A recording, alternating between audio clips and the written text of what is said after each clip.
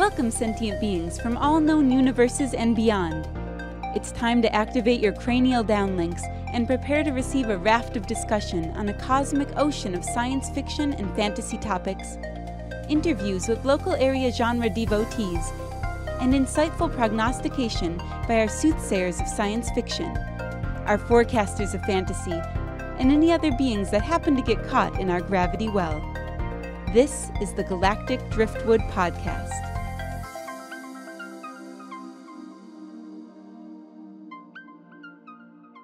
Hello, and welcome to another episode of Galactic Driftwood. I'm Bill. I'm John. I'm Linda. Somebody's Charles. I'm Seth. And I'm Chris. All right, and welcome to another episode. And today we're going to be talking about some interesting things. We're going to talk about Doom Patrol. We'll talk about the new Lovecraft Country that's coming out. We're going to do a little review of the first couple episodes, at least, of Star Trek Lower Decks, the new animated Star Trek feature that's on CBS All Access. The cartoon. The cartoon, as Linda and I like to refer to it. And just some other nerd news that we've dug out of the trenches for this episode. So I guess let's go ahead and get started. I think only Chris and I have really seen Star Trek Lower Decks. I couldn't really get Linda to watch it yet because she doesn't like cartoons. So I guess, Chris, we'll start with you. What's your general impression of two episodes in? So 2 episodes in, I think when I commented with you the last couple of weeks, I was kind of excited to see some more episodes. I'd like to give it a chance. Yeah. It could be better, I think. I don't know if they're just trying to come out too much over the top a little bit with a lot of the jokes and the references to Right. all the previous Star Trek series or films. And characters and stuff. But I enjoy it. I like the humor quite a bit. But Okay. I feel to some extent they're trying a little bit too hard. You know, maybe Family Guy, if they went to like 30 seasons or something, just starts to get a little bit tired. Right. It feels a little bit like that, but I'd like to give it a chance. Okay. Yeah, I watched the first 2 episodes, and I have to say I'm not a big fan at this point. There's some of it's humorous, but it seems like they're just trying to go for humor too much over story, I think. Mm-hmm. And I was hoping that it would be more Rick and Morty-ish, I guess, where, there's some fun humor in it, but there's also maybe a moral there or something that you can pull out of it. And this just seems to be more humor for humor's sake rather than really something that makes you feel like, oh, okay, yeah, I understand what they're trying to say here. Mm-hmm. I don't know. What do you think? Was that your No, I impression think as well? it's within the mark. So Yeah. It's almost as if, every other line that a character has, whether that's if you haven't seen it, it kind of follows like 4 main characters there. There's Ensign Mariner, Ensign Boimler, Ensign Tendi, and looks like Ensign Rutherford, names that you can't really remember. You spend too much time kind of going line to line as they try to find, they're matching a story up to the jokes, basically, and not a story that happens to have some jokes in there. Right. And that's really agree. hard. You can't really get a story out of that. So, and to your point on the morals, like each episode did touch on that, but it was like for a solid 30 seconds or a minute. Yeah. Driving a point home, and then the rest was just one joke after another. So I think it's a symptom of just trying too hard or wanting to please all the other Star Trek fans out there with references to this, that, and the other. But I think you can do that in little drops and spend more time narrating a story and give us those nods towards Generation or Discovery or Deep Space Nine. Like, you could drop all those little things in there. It doesn't have to be so frequent. It seems like it's almost every other line. So when and where is Lower Decks set? It's in the next gen time frame. So Picard and the Enterprise D is out there, somewhere going on, Somewhere. and they reference the characters from that ship. I think there's actually one character on board that was on the Enterprise. They were joking about, she brags about being on the Enterprise, and they're like, yeah, you were on there for like 2 days as part of a transfer or something, right? Yeah. And there's a picture of the ship. It's the Cerritos, that's right. And it's you can probably judge, or at least Linda can judge by this. So usually when a new show comes out, if I'm really into it and I think it's good, or even if it's not good necessarily, but it's interesting or there's something redeeming in it, I will usually pester Linda to watch it. And have I been pestering you to watch this at all? No. And in fact, even after episode 2, I've just been watching it by myself, and just because I want to see if it's going to evolve into something that's good. And I was like, yeah, what do we watch? I think I said the other night, well, you want to see what's going on you want to catch up on the first 2 episodes? And she's like, not really. And I said, yeah, okay, I'm good with that. Because I didn't really want to watch them a second time. There's nothing to catch up on, though. There's no real, you don't really get the sense of this developing story. Just from looking at it, it reminds me, because I remember when the Star Trek cartoon, the first one came out. The original series cartoon? The original series cartoon, a long time, And artistically, they were already 10 to 20 years behind. Yeah. Which I remember bothered me because it's Star Trek, right? And this looks like the same. It doesn't look like it's horrible. That animated show was Star Trek. The scripts were Star Trek. The acting was Star Trek. The animation was a bit weak. But it was actually a solid show. That could be, but as a kid, I don't know. I was pretty young when that. Of our audience that want to see it for free, at least the first episode, you can watch it on Pluto TV. Which first episode of Lower Decks, or of Lower Decks, yeah. Oh, okay. This week, until it's got several showing times up until Wednesday, August 19th, where you can see the first episode for free. Have you watched it? Have you watched the first one, John, or yet? Or yeah, no? They list time. Here, I have an article. I haven't watched yet, but the first showing today on Pluto is 6 p.m. Eastern Standard Time. So I would have to actually watch it at a set time. Since you don't really seem to feel the need to watch things to comment, I mean, you don't have to, but it's like most of us generally like to actually watch things before or read things. No, I'm more referencing the fact that you'd actually have to tune in at a time. Right, rather than just stream it at your leisure. Welcome to the 70s, man. That's how it goes. Live our lives. Like, that doesn't sound fun at all. It wasn't. I thought we were over that. So did I, but it's like... Apparently not.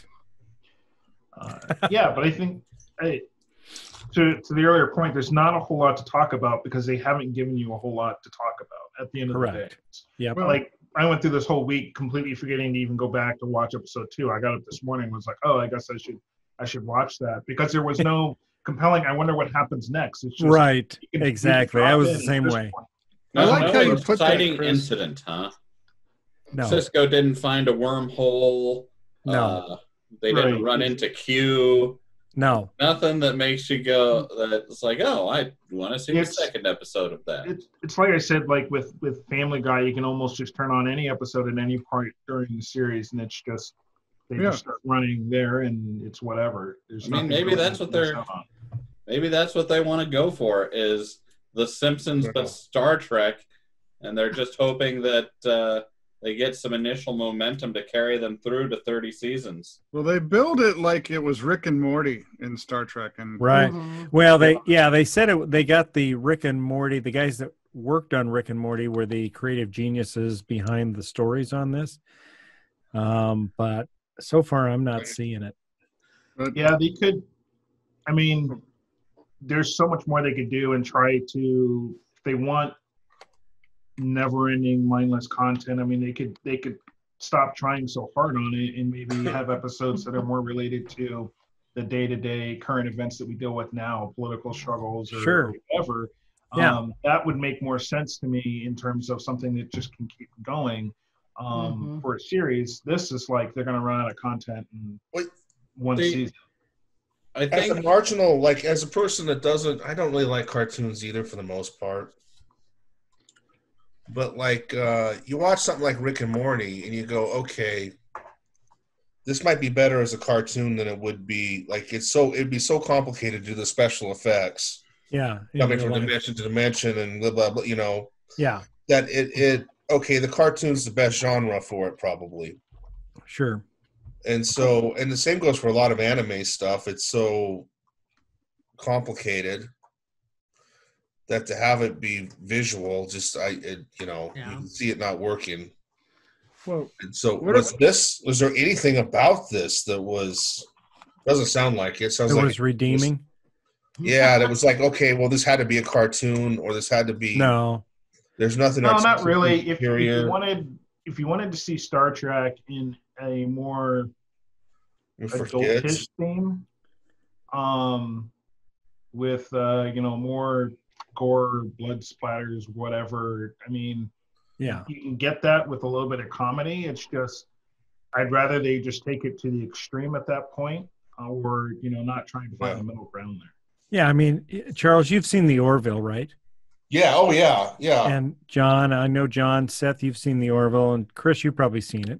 I haven't watched it yet. Oh, okay. It's on an outstanding to do for me, but I was going to bring up the Orville and that, the Orville's a live action, probably better production from what I've heard of it, with an actual kind of story to go along with it. It's comedy based. And this is this is marked from an animated point. Yeah, I almost going into this was expecting something more along the lines of the Orville, where there would be a story with some purpose, something to pass on, some information to provide you with that gives you something to think about, and with humor in the appropriate spots, sort of like the way the Orville does it. And it's just it's not that at all. It's just constant attempts at humor throughout the whole thing, with a bunch of gore thrown in. I think the first episode, they brought back some virus on the ship, and it turns the whole crew into zombies, and there's just blood flying everywhere. And oh my God! And they're in the sick bay, and the doctor is a feline. Right? Yep. A cat. And she's digging in some patient's body, and she says, here, hold this guy's heart while it's still beating, and she's in working on him. And it's just, it's just like just gore for gore's sake, it almost seems. And so, so far I have not been impressed with it. So we'll have to see where that goes. Couple things. Yeah. The feline is a Catian from that they introduced in the original animated series, I believe. Right. That's not Catian. It's Catian. Catian. Catian. It should be Catian. Either way, it's basically cat alien. Right. Aw. So, like here, it really sounds like what you're describing really is kind of along the lines of the Family Guy. Yes, that's what I feel like. Oh yeah, and I would like say Family Guy, but Star Trek. It's like I'm really interested in Lower Decks. I am not interested enough to pay for CBS All Access while they release it 1 week at a time. Right. This is one of those. Yeah. I think this is one of the Access should probably have gone with the Netflix model where they just drop an entire season. Well, they're trying to keep people strung along so they don't bulk watch it and then drop their membership. And how can I know, but that's what I'm going to do anyway. How can they drop and then not drop like the rest of them? Right. Because I mean, I imagine there's a lot of people, if you wanted to see something, you just wait till they were all out. Get a membership for a month, binge it, and then drop your membership. That was my plan. That's my plan. I'm just going to wait until it's all out, get a membership for a month, binge it, So, Watch so any what you Discovery guys are that I saying haven't seen yet. is Right. that this show is basically fundamentally bad. So far, I'm not. Well, I mean, not. what Chris said is basically first episode, and it feels like it's already a tired franchise. That's that's what. Yeah, that's I feel hilarious. like. Yeah, and that's unfortunate. I want to give it a chance because sometimes I don't know. I'm assuming it's probably all already written. I don't know if they'll have feedback enough to start changing some of the episodes or not. But from the way it started out, I don't know how you slow it down and actually start building out a story, or you just let that first season kind of crash and burn, and then you come out with a season 2 that's improved based off of feedback. I'd like to give it a chance because we've not seen an attempt like this other than maybe the Orville, which is live action, but I want to see it do better. That's kind of why I think that the week by week thing is going to hurt it. Because if it does find its feet later on in the season, like maybe it's got a couple week episodes at the start, maybe it got fireflied where the higher ups of the network went, no, release them in this order, as opposed to Dan Harmon and almost others. I don't ever pay attention to the background business of everything, but it almost sounds to me like there was some executive in the background that's really pissed that the Orville wasn't funny. And he finally just went, make this one funny, damn it. The Orville got canceled, right? I didn't know that it did. What? Oh, wow. Season 3 is going to show up on Hulu, but then there's no plans for more. Oh, wow. Huh. Well, I mean, they might give it more if it's still successful on Hulu. Well, it's like I can't see why another streaming service wouldn't want to pick it up because it's really popular. But yeah, that may happen. It wouldn't be the first show to have that happen. Where just another service is Lower Decks kind of an indication that CBS is again dropping the ball because they don't seem to be able to get their act together. Picard lost half its audience before the end of the season. But it was so good, though. It was really good. I don't understand. The people don't seem to agree with you on that one, Bill. And I don't know why. No, this is once again. People think it is.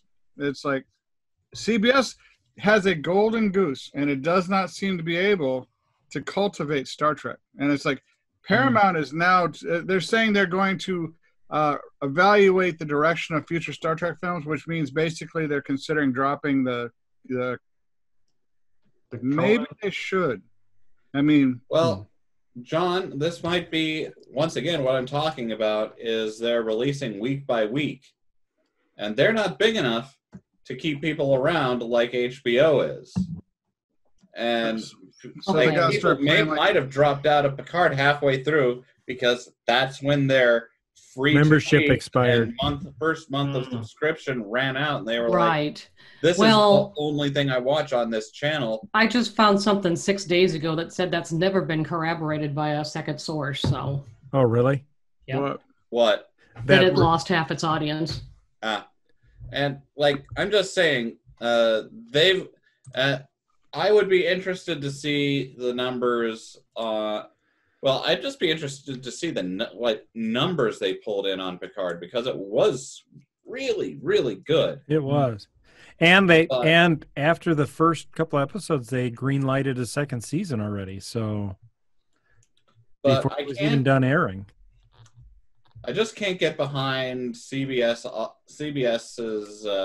one at a time thing. They aren't big enough. They don't. Oh, that's the way HBO does it. Yep. Yeah, but HBO's got a ton of content that you want to see. Yeah, HBO didn't build their platform based off of that. I mean, it's all a bunch of movies and everything else. True. Right. True. Yeah, CBS All Access had Picard running at that time. Yeah. That's it. Right. That's all they had. Mm-hmm. They had back stuff of Star Trek, which you can still find on Amazon Instant Video. They had and Discovery, and then as far as they had a whole bunch of non-sci-fi stuff, which for someone coming there for Star Trek isn't a draw. Right. Yeah, I've actually called CBS All Access to cancel my membership twice. And after Picard was over, I called and they said, well, now hold on. How about if we give it to you half price for the next 2 months? We've got, the Twilight Zone coming out. They've got all this stuff coming out. And I said, yeah, all right, for half price. So I'm getting it for like $4.99. So then those 2 months were up. And then I'm like, yeah, no sign on when Discovery's coming out. And I'm like, I can wait to see the cartoon till some other time, So I called them up again and I said, yeah, I'm going to cancel. And they said, well, I'll tell you what, how about if we give it to you for $4.99 for 2 months? And, we've got Star Trek Lower Decks coming out. And have you seen the Twilight Zone yet? Yeah, I've seen that. Well, what about, yeah, I've seen that. And they're like, well, we'll give it to you for 2 months. Check it out. So anyway, I think, you called to cancel? That's weird. Yeah, when you call to cancel, you get all kinds of offers. Yeah, because you can cancel online, but if you cancel online, you just cancel. But if you call places and tell them you're going to cancel, then usually they come out with an offer to try to keep you around. So the first time I called and I'm like, I'm going to call and cancel. And I think that was right about the time Linda got furloughed and I got my hours cut. And I'm like, we're just really not watching it now that Picard's over. So I called them and they said, well, how about, $4.99 for 2 months? And I'm like, all right, well, we're going to be sitting home a lot more. Maybe it'll be worth it, just to hang on to it for $4.99 a month. So we did. And then, I'm like, yeah, I'm just not really watching it. So then I called them and then they extended it again for another 2 months. But I don't know. I think the only thing I'm really looking forward to on CBS All Access right now is Star Trek Discovery, which is due to start October 15th. Now, would you maintain your subscription for 3-4 months for just Discovery? Probably. Well, if they give it to me for $4.99, I probably would, just to avoid the hassle of trying to sign up again. But that might be what they're worth then, per month. Yeah. What's their normal because the price? $9.90 so they've got two packages. One is like $4.99, I think, is the package, but that package gives you commercials. But then there's a $9.99 package, which is commercial free. So I'm basically getting the commercial free. Commercial free, I think. What's that? It's not all content, but most content is commercial free in the $9.99. Oh, okay. Wait, most content is commercial free? Yeah, there's a thing on that. Because I almost signed up for it until I saw that it wasn't 100% commercial. I've never seen a commercial. No, that's bullshit right there. Have we ever seen a commercial? I don't think we have. Watching. I haven't seen any commercials yet, at least on the stuff we've been watching. That's probably no just commercials. the way if one sneaks through. There's no commercials. Twilight Zone, none on any of the Star Trek stuff that I've watched. If I pay for no commercials and I see a commercial on there, I'll cancel immediately. Right. Well, I don't, because I'm thinking it was CBS. I don't remember if it was CBS or Hulu, but one of those I originally did the no commercial, and it drove me nuts. Almost immediately. I've forgotten how much I hate commercials. Right, exactly. Yeah. And I was like, no, but I'm canceling and getting the $9.99. Yeah. Yeah, it depends on the show. So you can likely run across a bunch that do not, but live streams is understandable. Live streams like the local TV station would run commercials, and due to streaming rights, shows actually still play with promotional interruptions. I got you. So if they're carrying content that's being live aired on another live station. Content, and then there's a few shows there they can't not have their promotional interruptions. Okay. That makes sense. Well, somehow we got into streaming services again, so maybe we want to talk about Doom Patrol. Yeah, we can move on to that. Thought there was something else I was going to say about Star Trek, but maybe not. All right. Well, let's move on. So Doom Patrol. So Linda and I are into season 2. And let's see. No spoilers. No spoilers. None on this, because Katie and I are halfway through season 1. And Chris, you're about 4 or 5 episodes in. I'm about 4 or 5 episodes in. I started last night. Okay. Yeah. So Doom Patrol is kind of a story about some manufactured superheroes, we can say, right? No. They've What's that, Seth? I would say it's much more a story about kind of outcast metahumans. Okay. Yep. Because only one of them was built. That's true. Yeah. Well, it's more kind of the freaks and geeks who don't fit into the. I would say I guess 2 of them were built. So 2 of them. Well, okay. Since you're not as far as Linda and I are yet, I'll give you that. All right. Well, either way, there's more to the story. So, which you'll see as it moves on. But anyway, so it's interesting. It's a lot of character story, which is good. Mm-hmm. There's in the first episode or 2, there's a lot of battling. You get to meet the supervillain of season 1. Mr. Nobody, played by Alan Tudyk. Yeah, and he does a great job. Of course. He is. Oh, man, I love Alan Tudyk in everything he does. Yeah, and the woman that plays Jane, I think she does a very good job, too. So she's got multiple personalities, and 64, I think. 6 personalities, each one with their own unique superpower. Right. Yeah. And so she's very interesting because you never know what you're going to get or who might pop up and do something. Yeah, she's never really in complete control of the personality. No. Now, in my mind, and I know, John, you haven't seen this, but I almost see Jane as the now it's slipping my mind. What's the term for the part that can do anything, that solves any crisis in MacGuffin? The MacGuffin. Jane's kind of like the MacGuffin, because whenever they get into a predicament that seems unextractable, suddenly a new personality emerges with the ability to resolve the issue or something. So it's more of a Deus Ex Machina. Okay. Yeah. All right. I'll give you that. And so that's kind of my deal with Jane. Of course, Cliff, speaking the robot. Speaking of the F-bomb you just dropped a little while ago, that's the only word that comes out of this guy's mouth.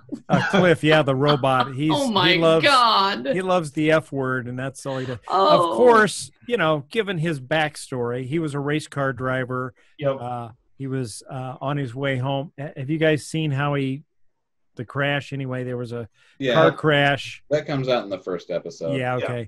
So there was a car crash. His wife and daughter were killed. And he was almost killed. About the only thing they were able to save was his brain. And so... Played by Brendan Fraser, by the way. Yeah, I know. Brendan Fraser. And he's so good, too. He's so funny. Oh, he is hilarious. Yeah.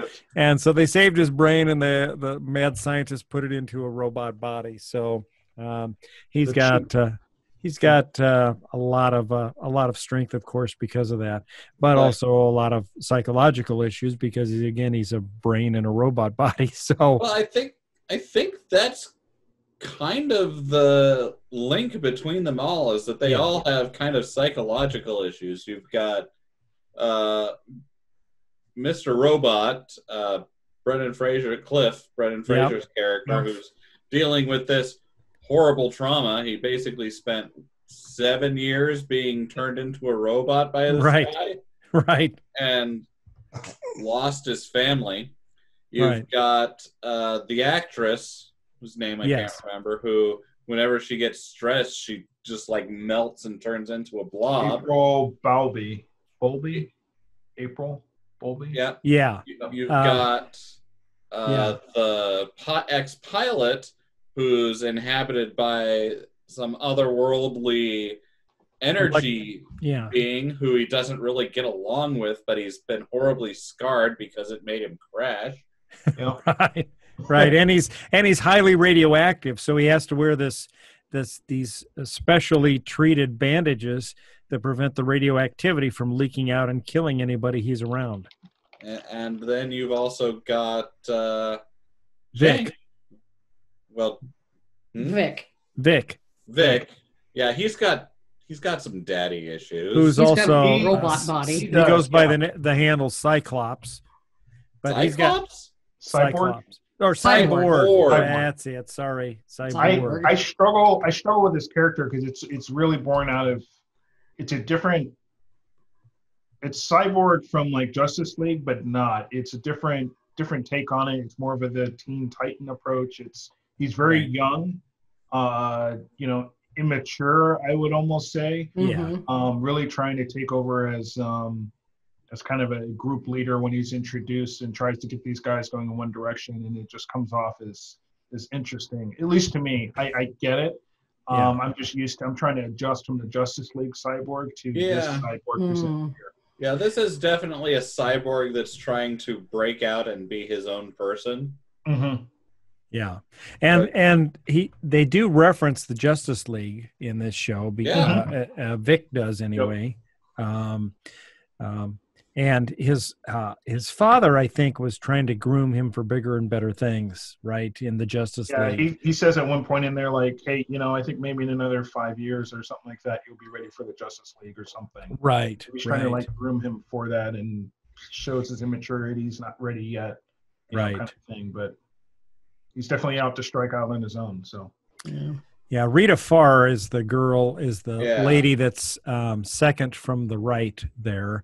And she's the one that they mentioned that, she turns into a blob. She got attacked by some sea creature when she was making a swamp creature movie. She got actually attacked by something in the swamp. And so as a result, she has the ability her body can melt into a blob. Yeah, it's not really an ability. It just happens to her. Yeah. So I haven't seen her exert much control over it. Yeah, you won't until season 2. So, and then Psycho.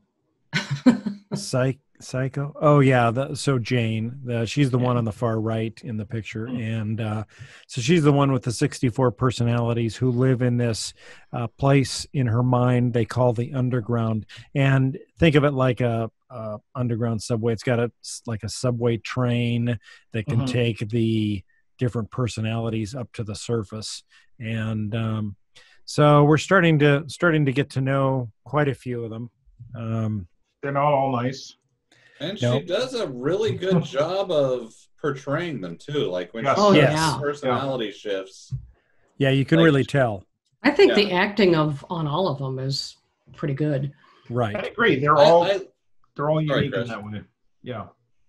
See, I love how much personality that Brendan Fraser gives to Cliff, though he's in a robot body. Like, you can tell his emotions just by like how he moves and like tilts his head and yeah, he's awesome.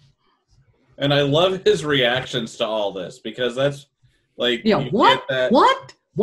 Yeah, just like in that first episode, it's like, what the fuck is going on? You just I think it was Jane. One of Jane's personalities came out and through. So they've got like a bus they drive around in, the Doom bus, and she just grabs the Doom bus and throws it into this giant sinkhole that opened in the middle of town that became like this whirling vortex created by Mr. Nobody that was sucking the town in, and she just takes the bus and just hurls it into the vortex. And Cliff's like, what the fuck you just threw the bus. And our chief, the chief is played by Timothy Dalton. Yep. And he's like, you just threw the bus with our chief in it into the fucking vortex. See, did she throw it? When I saw it, I thought it got. I think it got sucked in. She was trying to stop it, and it got sucked in. That could be. But then maybe I'm remembering it wrong. So it's been a while since I've seen that first one. There's a lot of good scenes like that. There's the effing donkey. Yes. Oh my god! Somebody had to go up the donkey's butt. It was just ridiculous. Yeah. I like Alan Tudyk's character, Mr. Nobody, is the narrator Starship at Yeah. least. Yeah. Mhm. And he's very much kind of a Deadpool-esque character who knows they're in a show. Right. Yeah. Mhm. And whether that's because he's completely crazy or not, we don't know yet. But Well, the first episode ends with this donkey like walking out of nowhere, and then just huge donkey fart. And then at the end of the beginning of the second episode, he's just like, "Yes, here we are, back for episode 2 for all the fans, the 3 who still with hang us. around Donkey, after the yes. donkey fart." That part I was sold. I was like, all right, well, I'm gonna buckle down and start plowing through this series. Yeah, and he does a lot more of that. And the funny thing is, as you get to the end of episode 1, it's Rita Farr's character, or Rita Farr, the character. She, Mr. Nobody's screwing with him, and they're all kind of separated, and he's doing the narration, and whatever he narrates seems to happen to each of them. And then Rita Farr, because she's an actress and she knows that medium, of the storytelling medium, right? She says, well, wait a minute, if he can do this, I can do this. So then she starts doing her own narration and twisting the story. And he's like, what? I'm the narrator. You can't take this away from me. And she just keeps going on, and it just changes the whole story.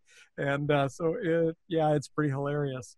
You'll see a lot more of that kind of thing going on with him, talking to the audience and stuff, which is great, I think. So, and man, the things that happen to these people as the season goes on, I mean, it's just one more improbable, bizarre twist upon another, really. And it almost got to the point where I started watching it because I couldn't look away. I'm like, Right. What are they going to do? Where is this going? Where's it going? Yeah, a lot of That's one thing. You'll definitely miss some of the little details if you're not focusing on it. They rarely leave, other than maybe some of the flashbacks, they rarely leave opportunities to kind of step away and grab a drink or anything like that. Like you're glued to your seat, you're glued to the screen, because you don't want to miss the next little quip that comes out or whatever. You might miss a running joke, Right. Yeah, sometimes Linda and I will watch an episode over lunch while we're having lunch, and sometimes it'll be going on, and I'll turn to get something to fix lunch or make a sandwich or whatever, and something will happen. I turn back and I would say, "What? Wait! Oh shit! I gotta go back! Yep, what the hell? How did we get here? How'd that happen?" Yeah. Some of these. Go ahead. I was gonna say it's really good. I would recommend people watch it. I think you'll be really entertained by it. Go ahead. Yeah, the DC shows that they're coming out with are just always like I want to watch them all, like because I think that's where DC is really shining, is their television program. What would you say is missing when they try and bring it to the big screen? Because they seem to have it right when it comes to shows like this, but they can't seem to translate it into those big blockbuster movies. See, I've enjoyed the movies. Lately they have been hitting those big blockbuster movies, like Wonder Woman and Aquaman and Shazam. Those were all pretty along the lines of what I like to watch. It's more of the Zack Snyder dark, gritty, Batman, Superman kind of thing. Making Justice League more into the Watchmen, where they lose me. Let's not judge Justice League until the Snyder cut. Yeah. I'm sorry, but adding more Zack Snyder to the Justice League is not going to make it a movie that I want to see. We don't know that. I do. See. I want to see it. Everyone's almost religious about this Zack Snyder Justice League cut. And he doesn't get Superman, he doesn't get Batman, and he's not going to make a Justice League. Let me tell you a story about Watchmen, the movie Watchmen that Snyder did. I watched that movie, and I thought it was okay. And then I watched the Snyder cut, the extended director's cut, where it's like almost 3 hours long. And it made sense. And I figured out Zack Snyder makes 3-hour movies. And then for some reason, someone decides that's too long. And they start cutting it up. And they always cut out stuff you need. So I want to see Zack Snyder makes Snyder Zack, cut of Zack Justice Snyder League. makes Zack Snyder movies. The reason he was good for Watchmen is because that's the type of story he likes to tell. He wasn't good. The original cut that came out was not that good. The full cut, if you leave all of Zack's stuff in, it's good. When you start cutting it down, you don't get the full picture of what he was doing. Yeah, you don't. So I've seen both versions, and I didn't like it the first time I saw it, and I was okay with it the second time I saw it. But he still doesn't get Superman, he doesn't get Batman, and he doesn't get the DC universe. Like, he's the wrong person to make DC universe movies. John, would you watch a Schneider cut of Under the Skin? No. I'm actually envisioning in my head what that would look like. just more riding around in the car. Yeah, it would. That's literally it, Linda. It would be more driving in a van, some extra motorcycle guys that we don't know what they do. It would be just more of that. It's like, yeah, the extended 45-minute drive through the countryside with no. Yeah, that's what that would be. Yeah, that would be weird. Well, since we're on DC, why did DC dump so many comics this week? Probably because it's just a bad economy right now. Like, you mean they canceled them? They discontinued a number of like Teen Titans for one. Wow. You don't have money for comics. It's kind of hard to sell the comics. Well, I mean, what happened to get them to this point? Worldwide COVID-19? 2020. I'd figure with COVID-19, people would read more comics. Not if they don't have money for them. That's true. That is true. That is sad. But Marvel hasn't reported closing down titles. Who? Marvel? I thought they did. They? But Marvel's got that Disney money.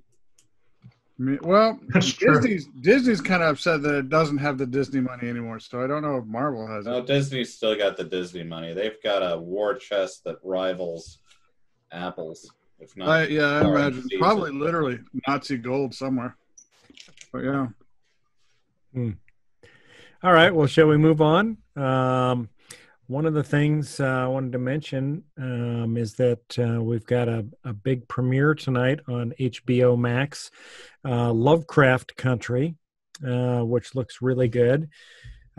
Just a brief premise. Lovecraft Country follows Atticus Freeman as he joins up with his friend Letitia and his uncle George to embark on a road trip across 1950s Jim Crow America in search of his missing father. This begins a struggle to survive and overcome both the racist terrors of white America and the terrifying monsters that could be ripped from a Lovecraft paperback. So I think this looks pretty good. I'm looking forward to it. You've seen the trailer, I take it, Chris? Yeah, I'm going to be watching that tonight and kind of go, just see where it goes. So yeah, see where it goes. Yeah, now it's in the CBS model. They're just releasing one episode a week, so it'll be a while before we get into the story enough to really have a good take on what's going on. Right. But I think it's got a lot of promise there based on the trailer that I've seen. Yeah, the trailer made it. I mean, the production quality looked excellent. It just looks like it's going to be good. But we'll find out tonight. Right. how good it's going to be. I mean, if you want to actually know the whole story ahead of time, you could read the book that it's based on by Matt Ruff. Do you know, is it supposed to follow the book pretty closely then? I do not know if it follows how closely it's going to follow the book. Okay. I don't have time to read that. So have you read the book, Seth? Sadly, I have not. It's on my extremely lengthy TBR list. It is upstairs in my library. Has Katie read it? I think so. Okay. Because I noticed you said she was really looking forward to it, and I based on that, I was thinking, maybe she read the book. So Yeah, Katie's on board for anything that's Lovecraft inspired. Right. She loves that weird fiction stuff. Yeah, that's kind of what I'm looking forward to as well, as that twist on it. So I'm just wondering where Lovecraft comes into this, because well, don't That looks like like it. it. Yeah, I don't know if he's a character in it or if it's just that Atticus likes reading his stories. And stories. Why like would that. Atticus like reading his stories? It's like,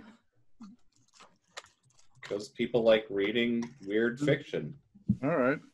Did Lovecraft manage to keep out his white supremacy in most of his writings, or what? No. That's what Oh, I'm saying. It's like, why would someone of African American descent want to read? Well, Lovecraft wasn't the only one who was writing those kind of stories. This is true, but he was what sociologists call super racist. All around or all weather bigot, which means the kind of racist that tells you they're racist, which is actually in some ways more comforting because you know exactly where they stand rather than being one of those Weasley racists. But he was right there. He was up front, you know? But he was only one of a great many authors in the kind of that weird fiction space, and a lot of other authors who he was even writing to would borrow from his universe or fictional universe or add to it. So I mean, he was brilliant. And I mean, for a show that's gonna be tackling some racism head on, Lovecraft is a great way to start. Like you've gotta I've read a few of his stories, and whoo boy, the guy's racist. huh. It's like, okay, I see where you're. Yeah, I see you right there, HP. That's cool. I'm interested to see what the reaction will be to the stories here, because I imagine they're going to paint a pretty stark picture of racism in the 50s. And look at that right there. There's look at that. There it is. Yeah. Yep. So, it'll be interesting to see what the reaction is to that. For our audio listeners, we're looking at a picture of a cross burning in front of an old Victorian style mansion, I guess. The show takes place, I think, in the Chicago's area. Is that right? It starts off there, I believe. Okay. And then it goes kind of into... Oh, man, I don't have the review up in front of me here. Okay. Well, by the time we do our next Galactic Driftwood podcast episode, should have New England is where it moves. 2 episodes under our belt at least, so maybe we can comment a little bit further on what's going on. Just makes me wonder what kind of reaction we'll see from different groups like, the Sad Puppies and such. Was there much of a reaction from the Watchmen? I mean, I would have missed. I don't know. I mean, I know there was, but I don't know. It's all seemed, not from the Sad Puppies and stuff, but it seemed like the Watchmen happened, and then they were going to start teaching about the Tulsa events. Yeah, it's like, and I assume those were related, but I don't know what. I never read anything about groups or support of the movie or support of the series or hatred of the series or anything. So, does someone want to tell our audience who the Sad Puppies are? I think Go ahead, John. Covered that in detail. We have in the past. I mean, John, if you just want to give them a brief reminder for somebody that may be just tuning in for the first time. The Sad Puppies are kind of a right-wing anti-diversity movement in sci-fi that keeps popping up, throwing people of color who write, women who write. They kind of and it's not just those types of authors that they're against. They're also against changing the traditional sci-fi tropes where you have, a white male protagonist that leads the story.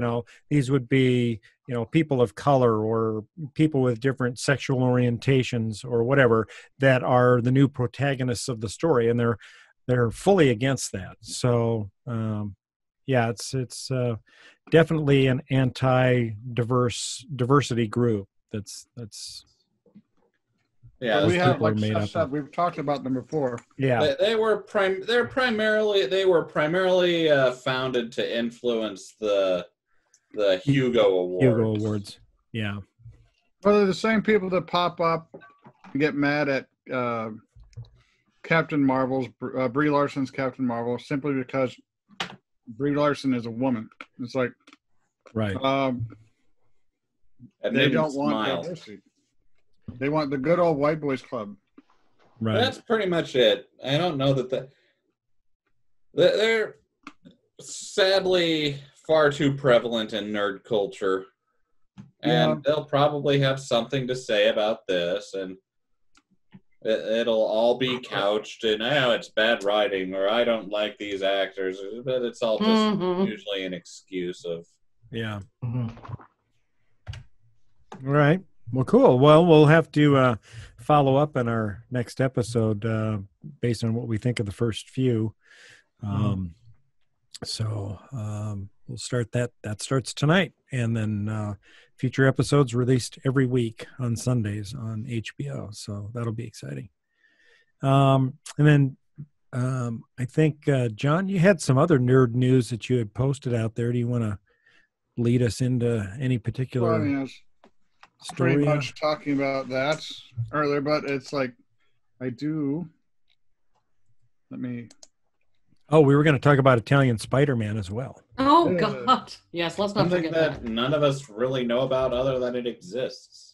Well, yeah, it's like there's only so much Italian Spider-Man you can watch before, it starts really... I feel that if I actually finished the movie, it would, ruin me. So it's basically it's a parody on Spider-Man, but it was also done in the 1970s in Italy, which tells you right there. And, if you made Jeremy into Spider-Man, that's what you'd have. You'd have Italian Spider-Man, literally. Jeremy. Ron Jeremy. Oh yes, yes. Ooh, this is bad. Ooh. This is bad. It is. Are you watching a little Spider-Man is bad. clip? Yeah. It's hilarious. Get a good picture. I'm trying to find a good picture. It's just so the Italian Spider-Man doesn't even have the full picture. Spider-Man outfit. He's basically just got like a red shirt, turtleneck with a spider on it, right? And then he wears like a Lone Ranger mask because obviously you wouldn't want to cover up his fantastic mustache. That porn stash has to be seen. It does, but it is a Ron Jeremy stash. Here. It is, and he womanizes, he drinks, he smokes cigars, he uses guns. Yes, and the thing that I couldn't believe is, so he's in this lair of this evildoer or something, and they're playing blackjack, and the stakes are if the guy loses blackjack, the evil guy's going to kill him, right? So there's a lot of suspense over the final cards, and so you've got a dealer there that's there's Italian Spider-Man. So you've got a dealer there that's handing them the cards, and so after the end result, the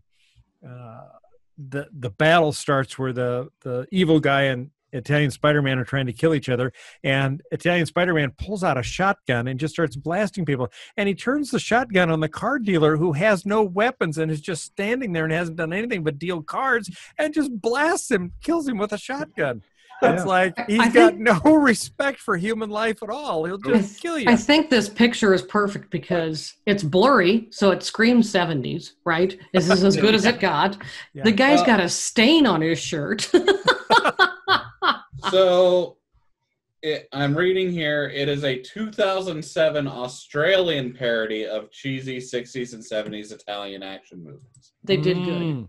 So it's from 2007. Yeah. Right. Just made to look like it's from the 70s. Yeah. And very campy. It's so bad. No, it gets worse. It's like he's really a womanizer. He's the kind of womanizer you can't be anymore, if you know what I mean.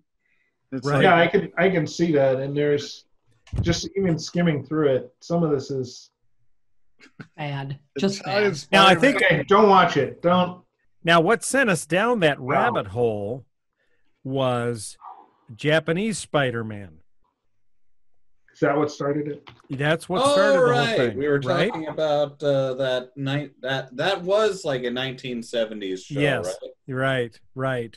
Done in Japan, and they had licensed the Spider-Man character so that they could, Spider-Man. yeah, Spider-Man, and This is already better.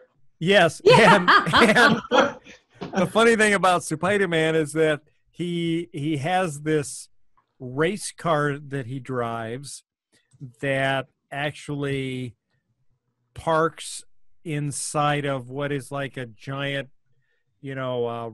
transformer kind of a robot. It's a giant robot called Leopardon. Hey, is this like Spider-Man meets Power Rangers? What's happening? Yes, Basically Yes. that. that's It pretty was- much it.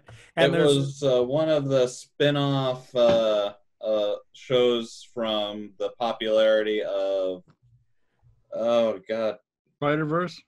not Spider-Verse. This far preceded Spider-Verse. yeah.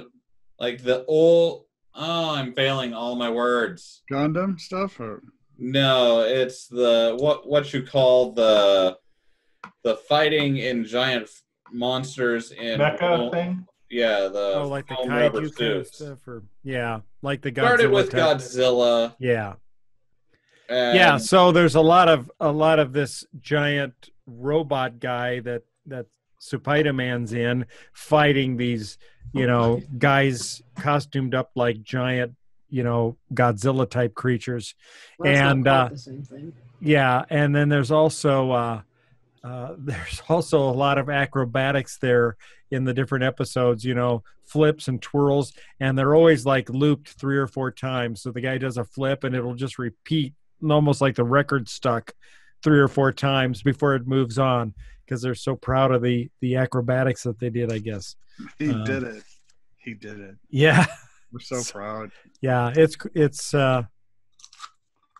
you can see some of the examples of some of the clips from Spider-Man on YouTube.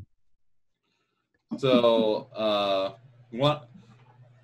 one of the something I love about this is that a few years ago there was a big comic event called Spider-Verse that brought together, where Marvel basically said every version of Spider-Man that we've ever done It's anywhere exists in the multiverse. And they found a comic reason to bring them all together to fight this multiversal threat that was hunting Spider-Man. And they brought in Spider-Man, who, like, all up until this point, it was like a big brawl between a bunch of the bad guys and a bunch of wildly different Spider-Men. And then this guy comes in with a giant robot, and everyone's like, who's he? Yeah. Man, he doesn't speak English, and it's just got a giant robot punching things. And it was amazing, and I loved it. I imagine an Italian Spider-Man was not there. No, because he's not Marvel. I don't. But Where would he fit? Where would Italian Spider-Man fit? Like I said the other day, I think he'd work out really well being a member of the Seven. But it's like, could he be the Dark Horse superhero? I don't think Marvel or DC could handle him. He'd definitely be a dark superhero, that's for sure. having not seen it, I don't know. But if we want to talk about rip-off Spider-Man movies from the 70s, there was actually a Turkish Spider-Man movie. Just keeps getting better. Called Three Dev Adam, which translates into Three Giant Men, I guess. Oh.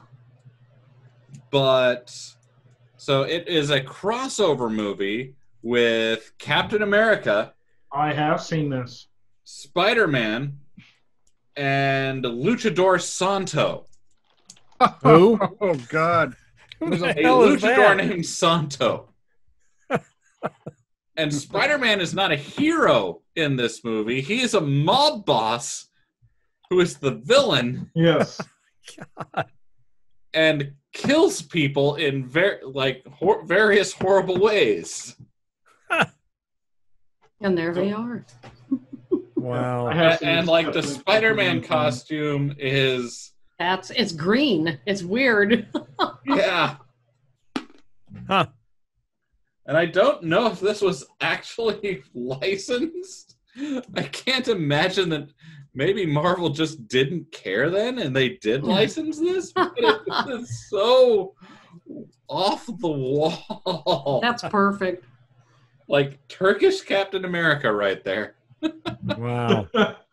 Wow. Fighting next to a luchador. Which What is a luchador? It's a masked wrestler. Oh, okay. All right. So is Nacho Libre like in the Marvel universe now? I mean, No. That's what comes Just to by mind for me. association. just by association, yeah. That movie's a guilty pleasure of mine. I actually happen to be a big fan of it. Really? Yeah. It has a sweet message. I will say that. It's all about the niños. All right. It is, but yeah, I mean, so yeah, we went down this road of Spider-Man and found like your basic porn version of Spider-Man, which was Italian Spider-Man. I'm pretty sure that you've got a porn version of Spider-Man out there somewhere. Oh, I'm You sure. do that Google yeah. search though. Yeah, you don't. It's like I don't think it'd be hard to find. I don't want to punch those keys because I don't want to see it. Rule 34. Rule 34. Yeah. Right. Well, no, that's true, but it's like Spider-Man is like my personal favorite superhero. Because Peter Parker puts up with all kinds of crap. He's poor. He's always struggling. And it's like, I think he's always, Spider-Man is always neglected. It's like people don't take him as seriously as they should because I think Spider-Man is awesome. But it's like, I don't want to see him do porn. Although honestly, Peter Parker's backstory, I think I think he could make a lot of money doing porn. Oh my God. Well, Spider-Man is Aunt May's medical bills mount up, Linda. You need the money. I mean, Spider-Man's now a lot bigger than just Peter Parker because you've got. Oh yeah, the Spider-Verse has thrown in a lot of different spider people. Yeah, I mean, just beyond, like, even in the main Marvel comic timeline now, there's 4 or 5 different Spider-Men. There's Peter Parker. There's Miles Morales. There's Gwen Stacy, Spider-Gwen. Seem to be the 3 big ones, but there's also Spider-Man 2099, who I think is still in the main universe. That's the sad part about the Andrew Garfield Amazing Spider-Man movies is like the third one I think might have had Emma Stone become Spider-Gwen. I think that would have been cool. The third movie predated Spider-Gwen, so are you sure? Because I don't. I think that there was a concept of Spider-Gwen. No. It predated the Spider-Verse Spider-Gwen, but no, there was. I really don't think Spider-Gwen was a kind of a one-shot during the Spider-Verse event. I think that's because it actually came out because of popular opinion, and a lot of people liked it. Yeah. So during the Spider-Verse, they introduced her, and she was such a crowd favorite that they kept her around. And now they're spinning whole teams around her, and I don't blame them because she's awesome. So Seth, who's your favorite superhero? Spider-Man. Okay, so you and John. Charles, favorite superhero? I don't know now. I when I was a kid, I was more of a Batman person. Okay. But Chris? Superman. Oh, there you go. Though. All right. Linda, favorite Goku superhero? as Superman. I don't watch cartoons. No, favorite superhero. I don't watch cartoons. This is not a cartoon. We're not talking cartoons. Superheroes, yes. I think that there's non-cartoon versions of superheroes. Yes. In some Captain America. Okay. So, Chris. Oh, wait. What about you, Bill? I'm going to say probably Batman. And I say that because I love the fact that he's got that super cool bat cave with all that technology and all those bodies buried in it. Probably. And much like my own basement. I was going to say, you've got that in common. Well, that was the likableness of Batman was that he was a self-made superhero, right? I like that. He wasn't self-made. He was made by his parents' money. Yeah, as far as superhero. Well, yeah, but he was also. I just wanted to make it clear why Captain America. I figured. Right. Thank you, Linda. We knew already, but thanks for making this clear. To our audio listeners, she posted a picture of Chris Evans right after he comes out of the Captain America chamber without his shirt on. I want to post. You can bounce a quarter off their pecs. I wanted to post a picture like that of Captain Marvel. Captain Marvel. He wants to see Brie Larson's breasts. That's right. Let's not go into this again on a podcast. So you asked me earlier. You missed the last Supercast. Oh yeah, that. You know what? It's going to take me quite some time to edit that one. There might be like 10 minutes of arable content in the last Supercast. I'm sorry I missed that then. Yeah. So interestingly enough, I did the exact same search on Captain Marvel, and I'm not coming up with anything that you're looking for. That's because Captain Marvel wasn't really given any, purposefully, no cheesecake in there. Yep. Right. Sorry, Bill. Sorry, yeah. I'm sure you could find some drawings if you wanted, but you don't like cartoons. No, right, exactly. Good point. I don't. Anyway, Chris, Superman or Goku? Who wins? Superman. What the hell is Goku? Dragon Ball. Dragon Ball Z. I don't know. It's an anime. Okay. I've heard the name Dragon Ball Z, but I don't really know what it is. Dragon Goku would be like the equivalent of Superman in the Dragon Ball universe. Okay. All right. But there are so many different Supermans in Dragon Ball Z. Oh, yeah. No, it's ridiculous. Superman is always powerful. Goku needs to get beat up over and over again to get more powerful. And It seems like the more he gets beat, the more powerful he. Well, that's the trait of the Saiyan. So yeah. But it's like you almost have to be a masochist to actually get your Saiyan powers to their but once they are, you get to destroy whole solar systems. Yep. I've gotten beat up for 26 episodes, but now I'm in my final form. Right. That's the joke. This isn't even my final form. Indeed. There's always another form. Afterwards. What's the name of the Superman character in the 7? Homelander. Homelander. Oh, that's so. Who do you think would win in a battle between Homelander and Superman? Ooh. Superman. I'm gonna go with Superman. Yeah. You think? I don't know. Homeland. I think Superman would have a whole series of powers. Is he invulnerable? Homelander? Yeah. I don't know. I mean, he's pretty tough, but I don't. He deflects bullets off his chest. He has heat vision. Well, here's this. In the first season of Boys, remember we see the problem they have with the airplane. Yeah. And Maeve tells Homelander to just lift up the airplane, and he's like, push on what? I can't do that.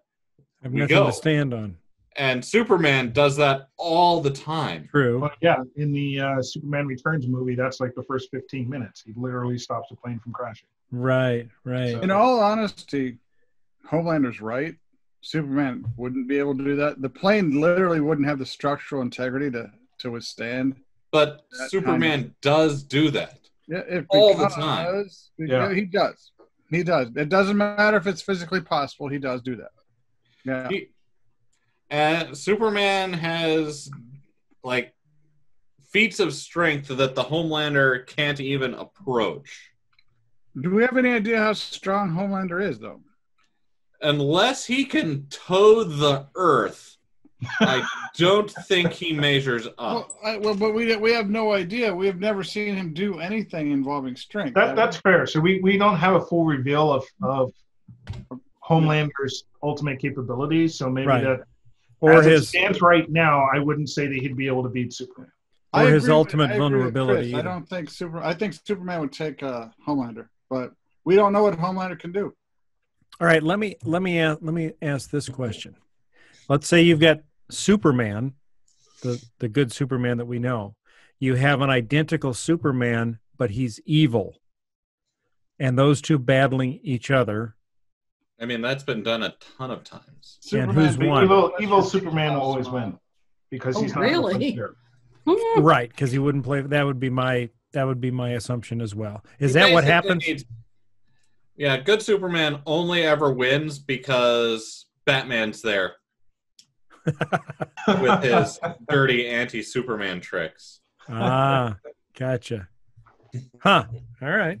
But yeah, that's been done in any. Though, I would argue that that gives Homelander an edge because he's not a.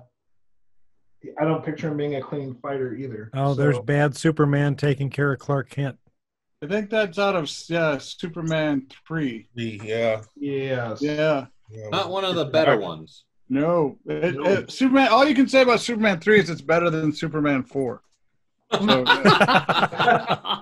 oh man, I remember Superman 4. That one. The Quest for Peace.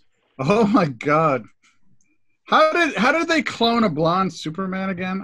I'm trying to remember. It's like because a blonde Superman who had long shadow nails, and he couldn't talk. That was pretty awful. Hey, I found out a friend of mine last night has never seen Star Wars. Wow! How do you do that? How is that even possible? I don't know. Young.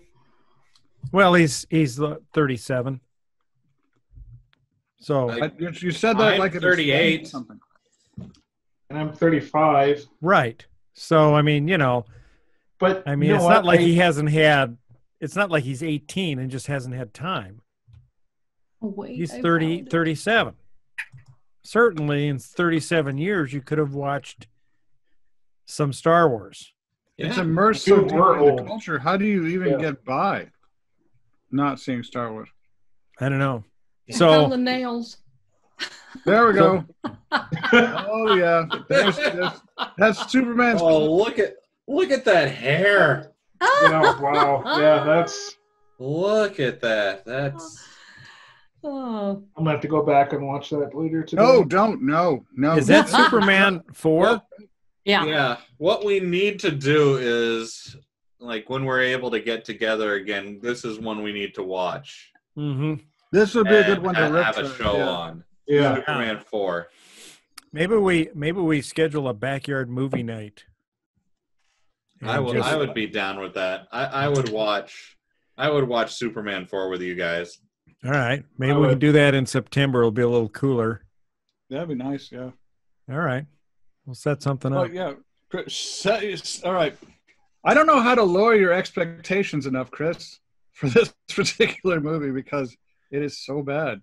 I've always enjoyed any of the Superman movies, animated films, and stuff like that. So I'm just the movie starts with everyone launching their nuclear weapons into space. I know. Wraps it around a net and tosses it into the sun, right? Yeah.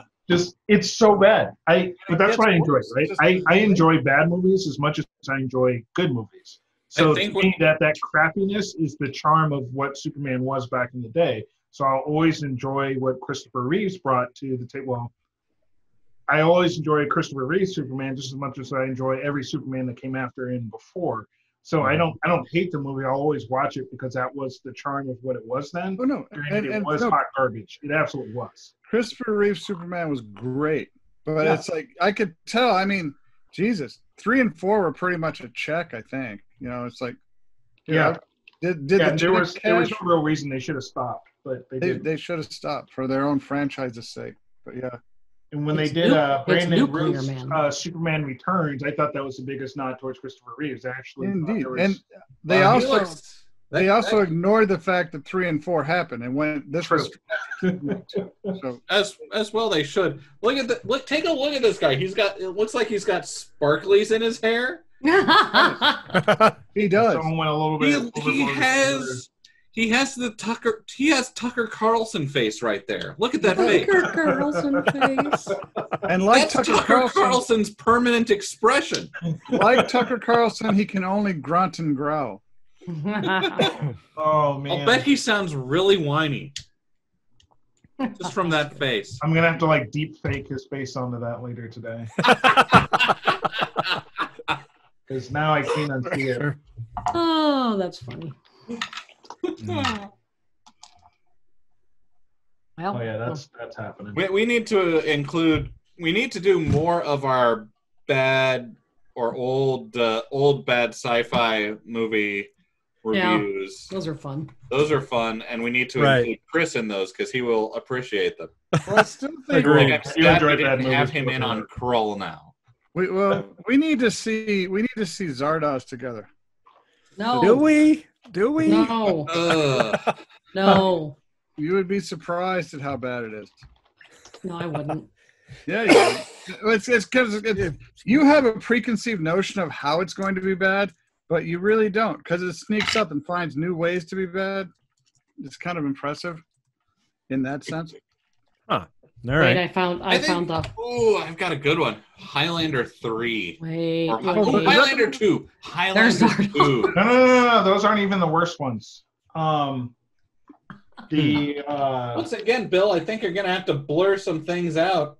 No, they're all up. They're all. You mean like not. that whole screenshot?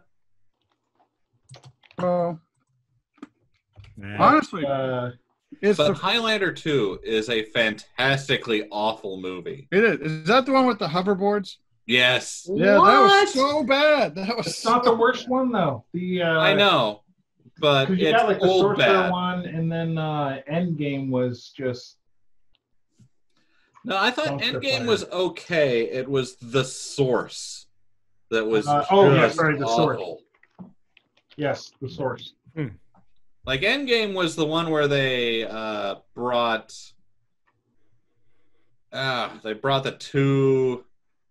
Connor and Duncan together for one last it was kind of a capper to the TV series almost.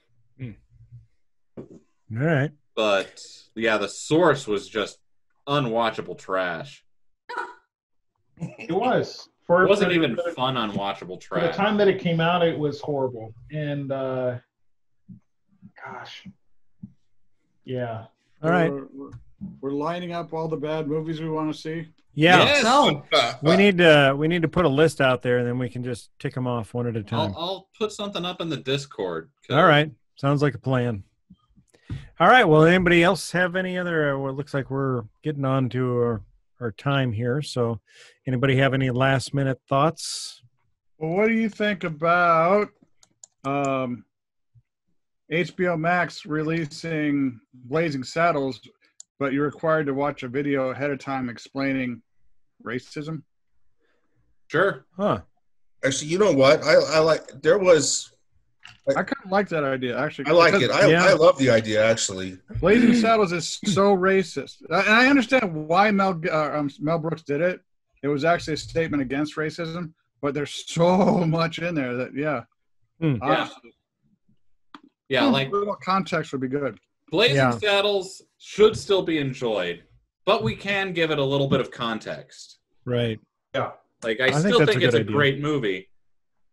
But you do need I think you need to know the environment in which it was made and what Mel Brooks was going for. Yep. I almost said Gibson. Yeah. Mel Gibson doesn't care about racism. No. No. Well, I actually think that'd be nice to have not just racism, but against any older movie. It'd be nice to have a little Context. what was going on in society at the time. Mm-hmm. If If it's pertinent. If it's pertinent, yeah. Yeah. Yeah, we recently, well, I don't know if we as a collective, but I recently found out that, or read about how much of a white supremacist that John Wayne was. So. Oh, he was. He was. It was Yeah, the there's times. There's a handful of them out there that. Yeah. Well, you see, I'm tired of people saying it was the times. It was the times. Like, if it was the times, then why do we actually still? Well, you do need the last couple of years, because it was because of the John Wayne stories, but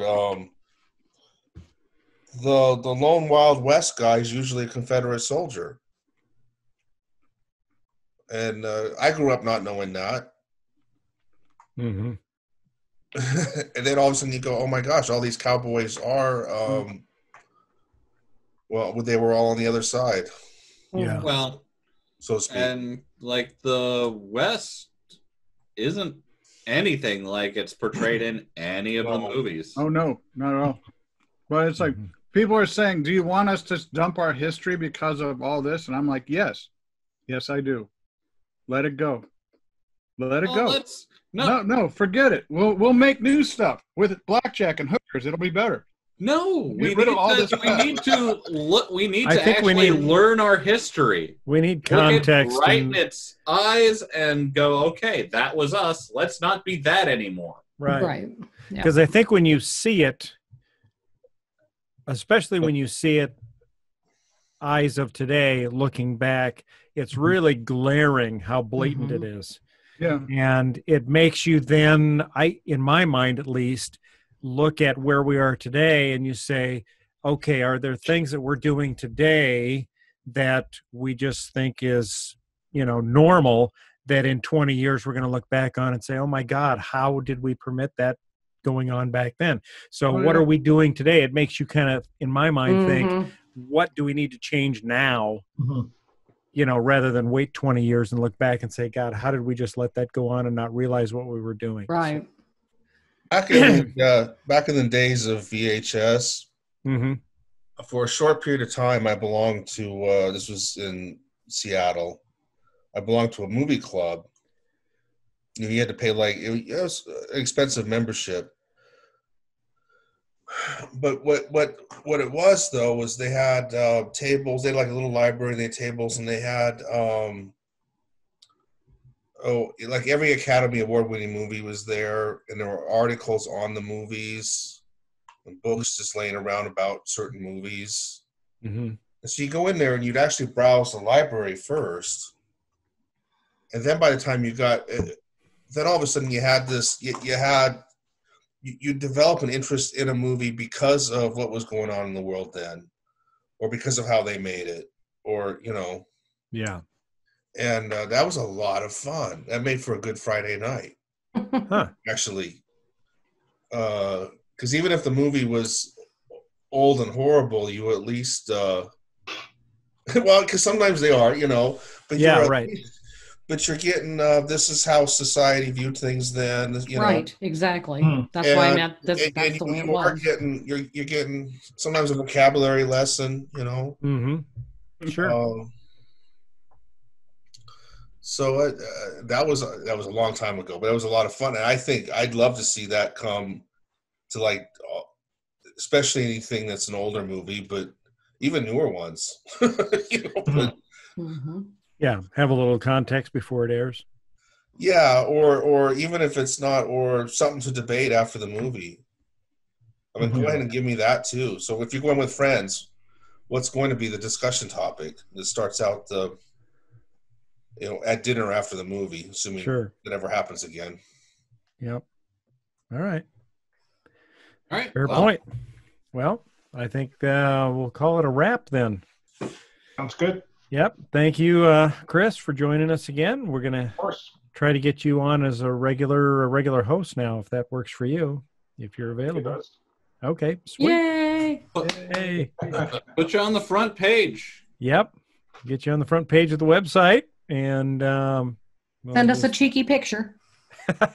Can do. All right. Sounds good. Well, thank you all for watching this episode of Galactic Driftwood.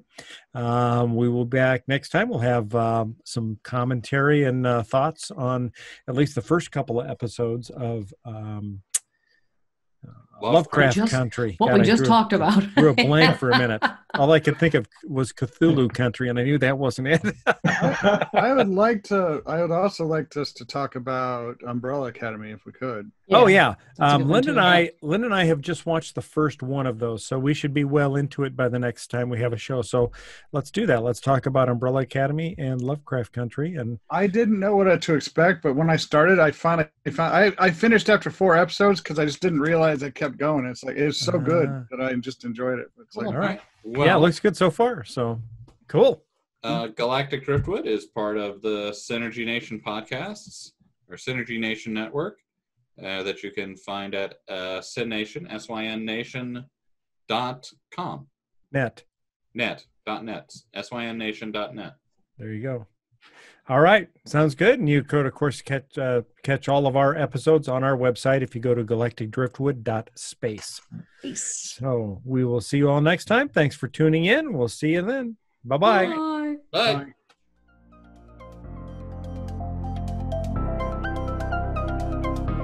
Thanks for listening to this episode of the Galactic Driftwood podcast. For more information and past episodes, please visit our website at galacticdriftwood.space or subscribe to us on YouTube. And now, please deactivate your cranial downlinks, collect your towels, and be sure to watch your step as you exit our gravity well.